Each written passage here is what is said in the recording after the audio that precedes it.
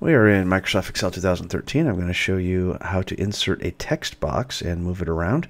So make sure you are in the Insert tab and then go over to the text box option. Once you click on it, it appears nothing happens, but when you go to the spreadsheet, you see your cursor is now changed.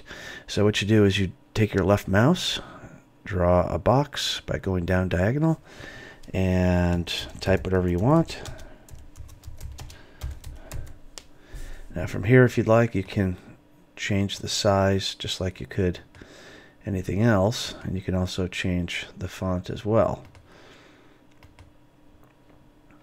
Now if you have the cursor over the edge of the box, then you can move it to a new location, and you can also use this very top when it turns into a half circle, and you can spin the box around or have it land in different areas.